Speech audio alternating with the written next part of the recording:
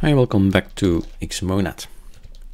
We're looking at our latest installation and at the file xmonad.hs, and we're going through from top to bottom all the codes that are important, and these guys have been explained just now.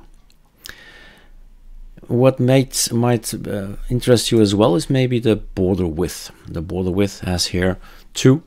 And if you do Ctrl T, you'll see what 2 looks like. This is 2. We've changed already the colors. And a 5 would be something like this. Alt R. This would be a 5. And if you have a 0, maybe that will interest you as well. So Ctrl S and Alt R is this.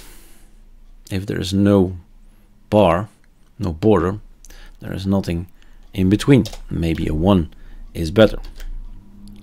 And then Alt R,